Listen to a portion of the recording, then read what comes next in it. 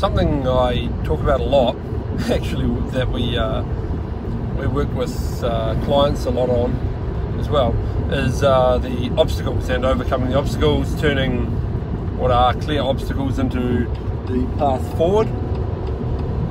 But what happens a lot of the time with that is you find that you've got a plan to overcome the obstacle, and now you need to do something to actually make that happen, and then there's a whole pile of negative side effects start coming out of the woodwork of that. For any of you who know our nerdy lingo, you'll know that that is a negative branch. But anyway, essentially it's a negative side effect of a positive idea or solution, and now these can hinder people. It's sort of the next blocking thing after you've figured out how to overcome the obstacle, is how to now overcome any potential negative side effects. The first thing to think about there is to make sure that you haven't got attached to an action. That's the first thing that happens every time.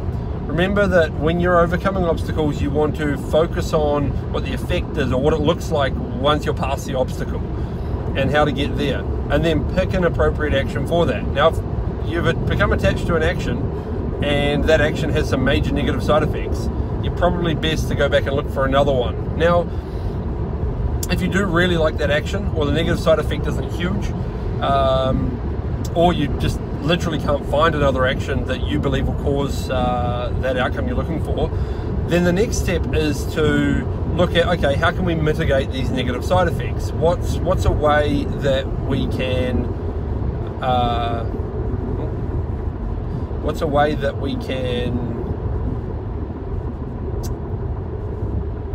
come up with something else to essentially mitigate that negative side effect? Sorry, a little bit distracted there. The autobahn just went down from 140 to 80. Anyway, yeah, so you want to look at, well, what is the positive effect we're getting here? Why is this negative there? And it could be anything. Oh, we might lose a relationship with some partners we have. People might not be happy with this after it's done. All of these sort of things. So, for a simple example, something that we recommend a lot is delegation via actions. The opposite of that, delegation via effects. So whenever you give an action, make sure it's clear what you're actually looking for out of that action, what it looks like when it's done, what the purpose of the action is in the first place. Now we talk about that a lot, the transition logic, again, the nerd speak for those of you who know what I'm talking about there.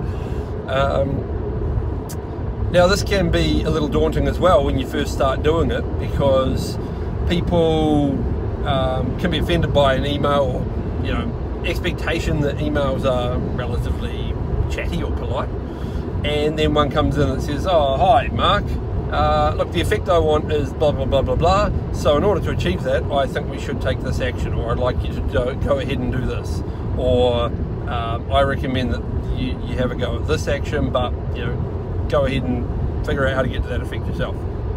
A simple way of trimming that one, for example, is to just put in the subject line, just have some sort of code like effect, or since we call it transition logic, you could put TL in capitals in the subject line. People know that it's a transition based handover, it's an action and effect based handover.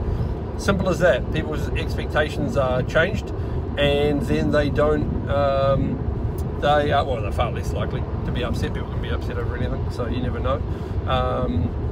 That's a simple way of mitigating that. So that's often the next step after you've figured out how to overcome those obstacles that you have in your project or anywhere, is to look at what negative side effects you might have from the solution you've come up with, and how you might be able to trim those so that,